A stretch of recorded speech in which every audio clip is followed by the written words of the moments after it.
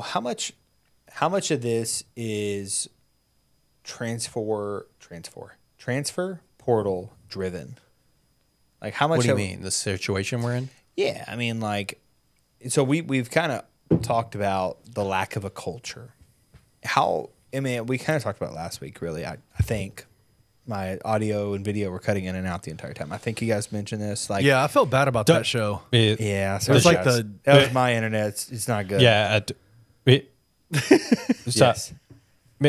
There were times I was just sitting there nodding, like Kenny's talking a lot because I'm like, I don't know what you guys are saying. I'm just waiting on someone else to smile for me to be like, I had no clue what you guys are saying for a solid 10 minutes at one point. But a little behind the scenes, Kenny and I thought that TJ actually quit the podcast last week before we even got started. He was on the StreamYard and said, F it, you guys do it. And then he was and then gone. He just gone.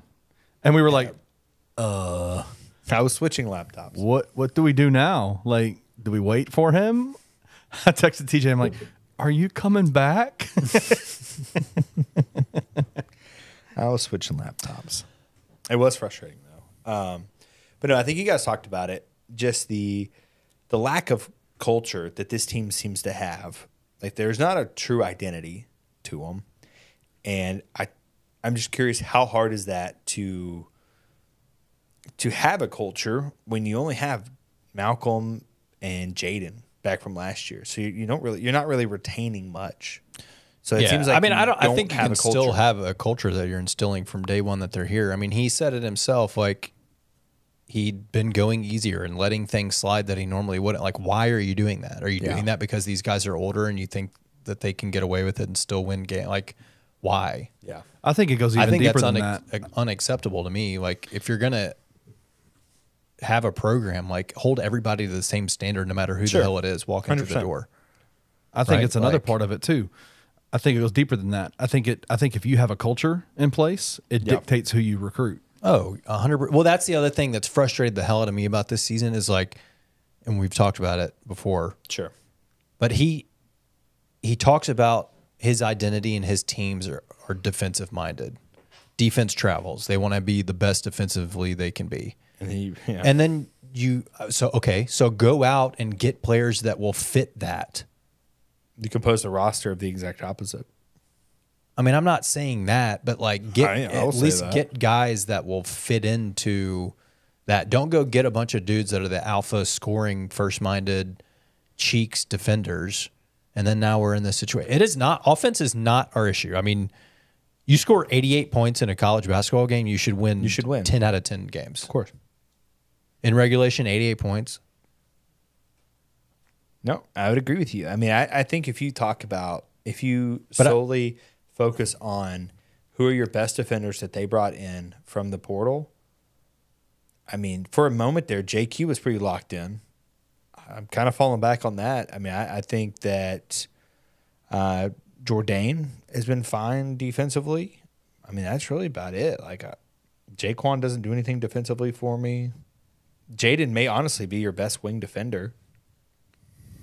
I mean, I don't know how to find the analytics to answer your original question. I think the portal definitely plays a part of this, right? Like, it's from a team chemistry. It's going to be when you have 13 new guys coming together and most of them are showing up late. Like, it's not really a surprise that you're going to have issues. And then on top of it, when it's 13 guys that are coming from teams where they were high-level contributors to teams or the go-through guy, even if they were on a bad team, like, it's going to be tough to get those guys to mesh. Do you think this season specifically alters how Penny will I think roster construction? I think based on the comments that he's made, yes. It seems like it. I mean, it should. I mean, if he learned that the 5 freshman thing wasn't going to work, he changed from that. Now he's understanding you probably can't just go get 8 alpha transfer portal guys with 1 year left. And that, I mean, can it work? Yes. Is it easy to do? Not necessarily. I mean, shit, look at Arkansas. They're in a worse situation as bad as us, and basically did the same thing. So I think the portal definitely plays a role, and he's got to establish and hold everybody to the same standard, no matter who it is. If it's a fifth-year senior or if it's a freshman that's walking in the door, like you got to treat everybody the same way in the program and hold all of them to the same standard. And I don't think that happens. Yeah, I am curious how he goes about it. I think he knows that, I don't think it happens year to year, and I don't think it happens player to player within the same teams. Yeah, I think there are players on the current team that probably get away with more than other guys. Like a son. And it shouldn't. No. I mean, maybe. I don't know. I was just making a dad joke. But somebody like Malcolm or somebody that he knows that's been around, he's probably going to let slide a little more than somebody who's here for 8 months. Like, I don't know, JQ or a younger, I don't know. Yeah, I do think this season specifically will dictate how he goes about. It's just like another step in the ladder. I mean, we said it going into this offseason. We were excited about Chandler coming back and having some of that continuity and guys that have been here to help establish and enforce that culture. Like, they know, they've been playing for Penny, they understand. And that helps when you have guys on the team. Like, I mean, they've said it, like we mentioned earlier. Like, Malco, from this point forward, they're saying is he understands what it means to the city being from here. He understands what Penny's wanting. Like, he's going to be that enforcer within the team.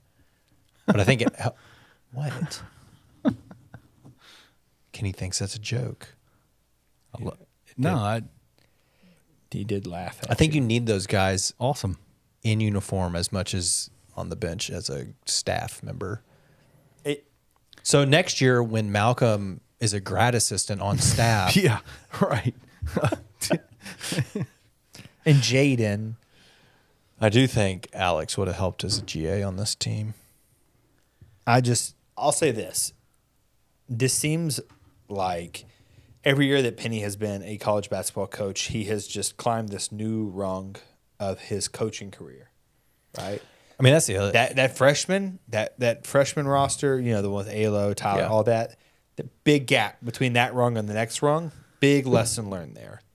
I think this is going to be another big rung, big gap between the rungs. I mean, as long as he's learning, which so far, for certain things, he's shown that he adjusts and learns. But I mean, that's the other thing. Like, it literally is only his 6th year ever of coaching college basketball, right? Like, but that I don't know how much, and I'm probably gonna get flamed for this, but like, basketball is still basketball in the grand scheme of things. Like, he's been a basketball coach for many years. Yeah, there are small things that he does that it's like, for a guy who's been coaching for 12 plus years, or whatever the number is, like, you shouldn't be doing that. So I mean, like, what's one of those things? Well, the inbound corner play. If you're saying that's Penny, that definitely counts as one. I mean, it has to be him. It's right. Happened for 6 years with different people on the team. So playing 12 guys in one new game, staffs every year. I don't think that's changing. Well, no, but that's like just who he is, and I get that. But at a certain point, it's like, he's a charitable guy. He gives back. The NCAA even ruled that way. Look, I think he's going to learn a lot from this year's construction of the roster. The other thing, change how he does things going forward. The 12 guy thing, and just in general, like, maybe I'm wrong, but I feel like Penny is a people pleaser. Like, he wants to try to make everyone on this team happy. Yeah, but I think some of that is in certain scenario. Well, maybe I take that back. He added Jordan Brown, and I know that probably pissed off the entire team, so maybe not so much. Yeah. But in that, he was trying to make Jordan happy. Okay. And I will counter with, having Jordan makes your team better than not having Jordan. Does it? If Malcolm breaks his leg tomorrow, yeah, I think it's nice. Oh, well, okay. My point is, you now have an option that you didn't have before. Well, we played our best basketball and looked the best we have all year when Jordan Brown wasn't a part of this program. He's playing like 5 minutes a game. It's not like it matters at this point. It's not about on the court. It's not about playing 5 minutes or not, okay. Which I will say, 5 minutes, and he had 3 boards yesterday. So maybe getting out rebounded, we might have needed a little more than 5 minutes out of JB yesterday. I agree, Kenny. It's just the whole situation. Again, establishing a culture and holding people to the same. Like, I'm not on the team, but I can tell you that would have probably pissed me off. For sure. 100%. And it's just like, what are you doing? Yeah. I mean, I think in his mind, he is doing what he thinks is best and gives the team the best opportunity to win as many games as possible. Sure.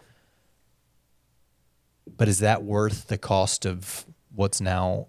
And I'm not saying adding JB is why we're on this losing streak, but I think the chemistry issues that are being discussed and talked about are certainly not, it's not helping, that's for sure.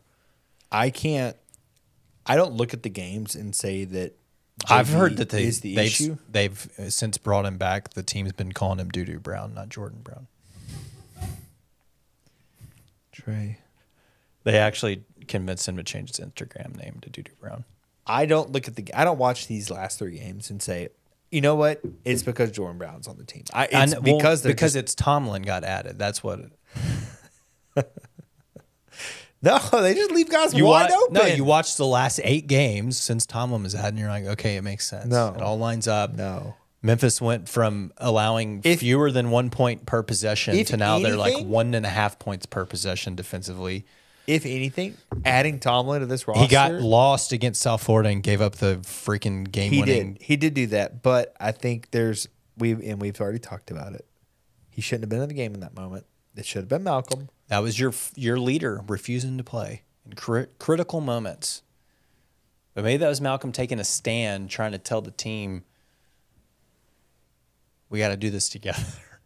And by doing this together means I'm sitting out. I don't know where to go from here. I don't either. I have no hope.